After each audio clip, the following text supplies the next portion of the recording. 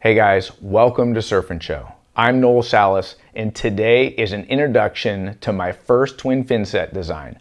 This is going to be fun. Sit back, get your favorite drink, enjoy the show. So what sparked the idea of designing my own twin fin set? Well, after a few years of reviewing multiple twin fin board designs and testing over 20 plus twin fin sets, whether it was twin plus trailer, straight twin, no trailer, keel fins, you name it, I started testing to get these boards to give me the kind of performance I was looking for underfoot. Now we got to remember who I am and where I came from. Born and raised on thrusters, I like to put the board on rail and push and get some drive through my turns, and I like good hold both frontside and backside, and I also like to surf a wave top to bottom and try to maximize flow. Now, after all the testing, I started to form opinion, and this is where I ended up. So if you follow the show, you know I'm a huge fan of the Almeric Keels. This fin was a favorite of mine 2 years in a row. I really like the hold and the drive this fin offers. Because it's got so much fin area, a bit of rake, and this wider tip, it offers excellent hold both front side and backside. Meaning it's not going to slide out. When I put it on a solid bottom turn, especially backside, it's offering that hold and resistance. And so I push harder, and that gives me good speed through that turn. Now I remember riding the Fishbeard, really liking the Almeric Keel because it's got more of that performance outline. So I felt like I could surf it top to bottom, have that hold and drive, and really increase speed and good flow. But one of the things that I remember is that when I put in the EN twin, I had more pivot. And the board felt looser, so it felt a bit more responsive. And my thoughts were, man, I really like the drive and the hold of the Keels, but I like the pivot and the freedom to get up in the lip quicker and be a little bit more creative with the EN.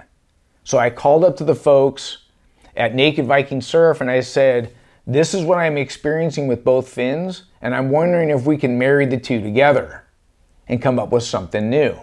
And they said, hey, we can do that. So after multiple conversations on the phone, talking template, and what I like about these fins, they sent me my first prototype. Now, before you guys have a look at my first session on the prototype, I thought it'd be cool if we kind of just compared the outline and the differences between the Almeric Keel, the prototype, and the EN.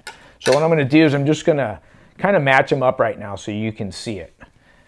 Right off the bat, you can see that the Almeric Keel has more overall surface area. It's a bigger fin, and that's going to give me more hold. It's also got a bit wider tip, and that wider tip's also going to give me more hold. And then if we look at the base, they're both pretty wide. So there's going to be equal drive. Pushing through my turns, it's going to offer that resistance. And then if I turn it this way, you can see that the prototype fin's a bit more upright. Remember, I'm looking for more pivot. And because I have a narrower tip on the prototype, it's going to offer a bit more release and allow me to be a bit more creative on the wave face. So now let's compare the ENs. As I pair these up, looking at it this way right here, you're going to see that the EN's more upright. So it's definitely going to pivot faster than the prototypes. But I turn it this way, you're going to see more fin area back here on the prototype and a wider base. That's going to give me more hold, both front side and backside, allow me to push harder, so I'm going to get more drive with the prototype. And it's also got kind of a wider tip. That wider tip's also going to offer more hold. So right off the bat, did we give this prototype enough pivot and release? Watch this first set of waves and hear what I have to say about it. Ready to go?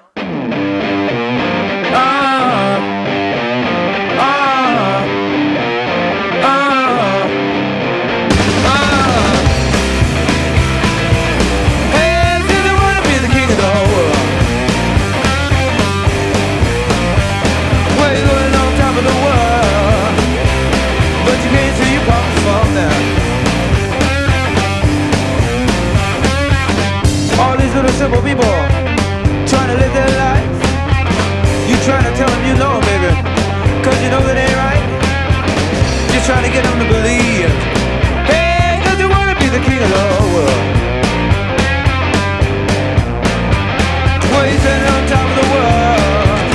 Well, you can't see your palms up, yeah.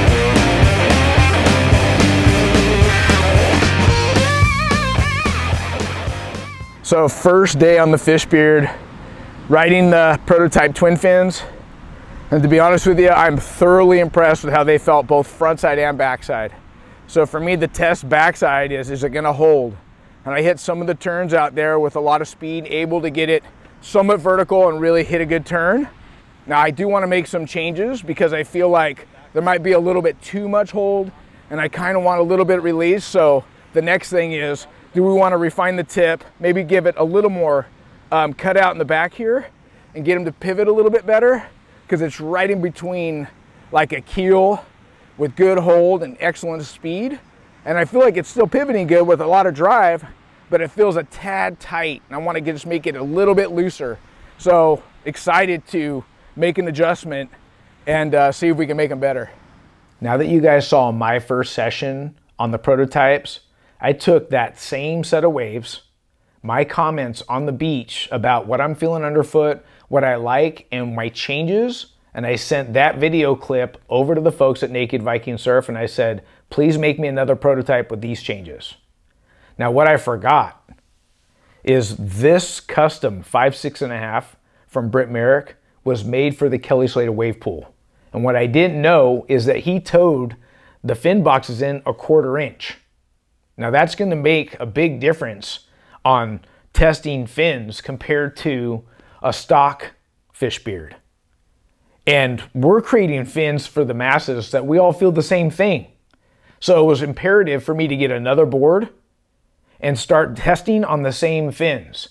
Now as Naked Vikings making the second iteration, a new prototype with the changes, I continued to ride the first prototype in this fish beard, and then they felt so good, I started putting them in other boards like the El Tomo fish and to see if they would work in all these different board types. Check out that footage.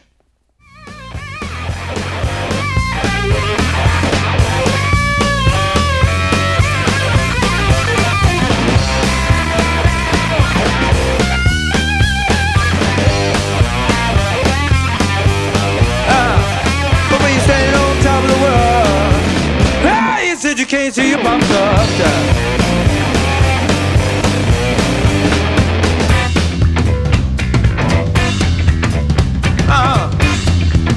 Why don't you take another look at that?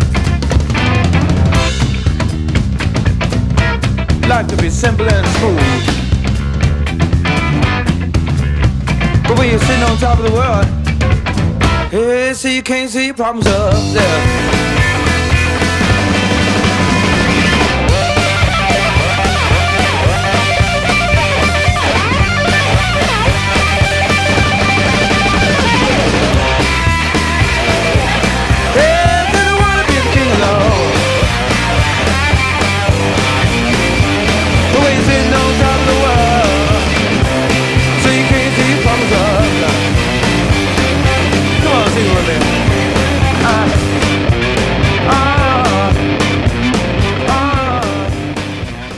Now that you guys have seen a few waves on the stock fish beard with the first prototype, it surprised me. It felt great. Board felt like it had good hold, both front side and backside. It had good drive. And remember, I'm riding the Spine Tech EPS and it was choppy out there. So if it was gonna disengage and not hold, it would have showed in those waves.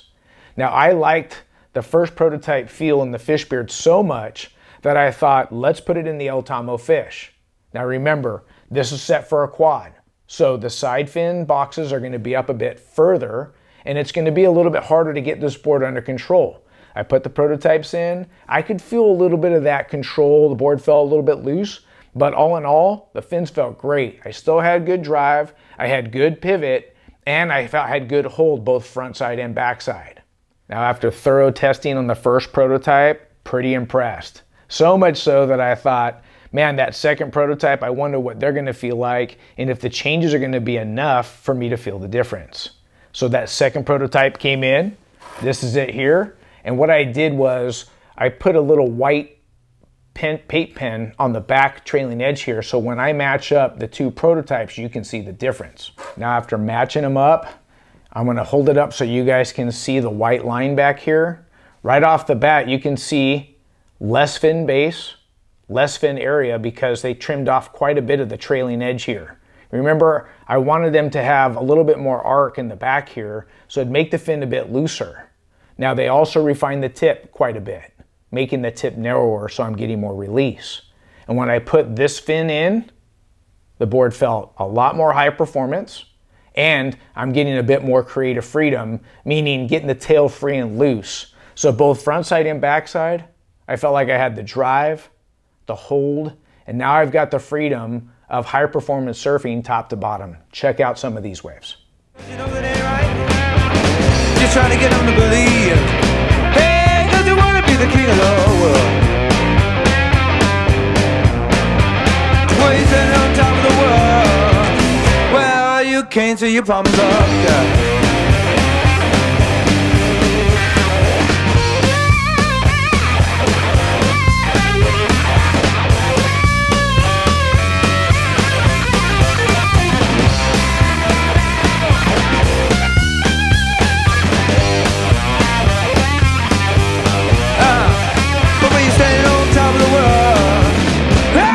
You can't see your bumps up down.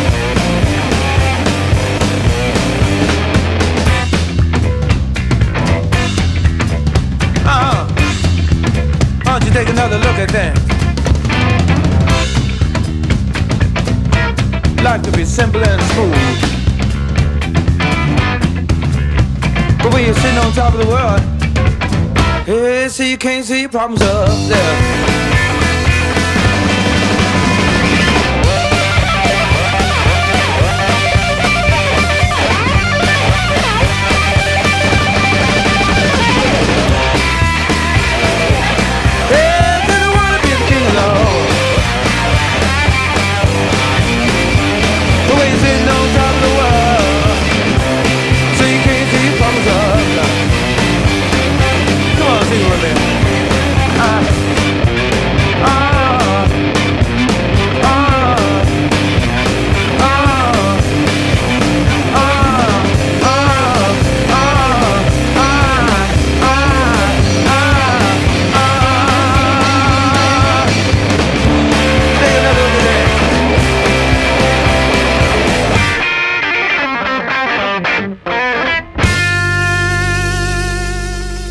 Now that you've seen a few waves with the second prototype, I really believe you can see a bit more performance. The board looks fast and loose with lots of drive, offering me a bit more creative freedom. Not just on the stock fish beard, but we also ran it in the Magudo at 5.0, more of that classic twin fin style.